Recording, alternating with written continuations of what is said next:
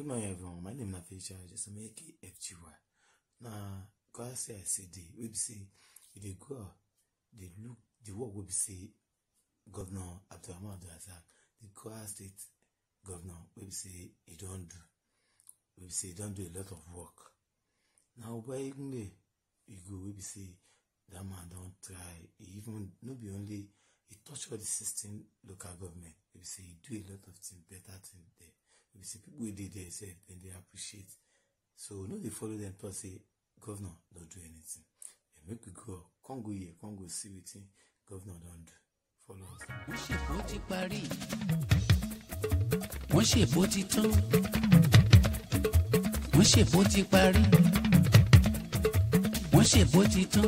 Ọ̀nà tó lúwa gbégbá ó wá jẹ́ ọ̀nà ríyanu.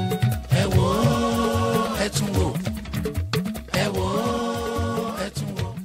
Ọlá ò tán, ọlá kò sẹ́. Name is Engineer Samuel Oluleye Adelodun. His Royal Majesty Ọwa of Obo Ayegunle in Kwara State, Ekiti local government. I thank you for coming around to see for yourself things that are happening in my community, Ayegunle. I must be frank with you. The present government under the leadership of our executive governor, Mallam Abdurahman Abdurasaq, have been very kind to us in this community. In fact, we say it's God sent. Because for many, many years, in fact, all the years of politics in Nigeria, where we have been playing politics, his administration has performed credibly well in this community. And we are very, very grateful. And during his time, our 50-year-old road from Musi to Ayegunle has been abandoned. It has become a den of kidnappers. That has become a place you have to budget about 1 hour to pass through. Has been fixed by him. Now you spend less than 10 minutes. You move through the same distance. If he doesn't even do anything again, the entire community is highly appreciative of that. It's something on ground.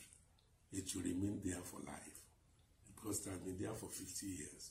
So even when you die, if any son or daughter of Obo dies now, and it gets to our people that left before him or her, you'll be able to tell them that somebody was sent to us. And that same old road that they constructed some 50 years ago has been fixed by a governor called Abdurahman Abdurasaq. So the entire community, including school children, women, men of this community, had remained grateful. And along the line, security of the community, he took it seriously with us. Even though we constructed the police station ourselves, but he assisted us to make it functional, allowing the Commissioner of Police to post close to 10 police officers to the place with a DPO, and the place is performing exceedingly well. You will recall he donated about 10 Hilux vehicles, patrol vehicles, to the Commissioner of Police. And just a few days ago, one of these 10 was brought to this community. And proudly, we received this, courtesy of the same governor, His Excellency, Mallam Abdurahman Abdurasaq. So we are very grateful to him. And we had this small court here, which we have been advised to renovate so that it could be upgraded to a magistrate court. This we are about finished.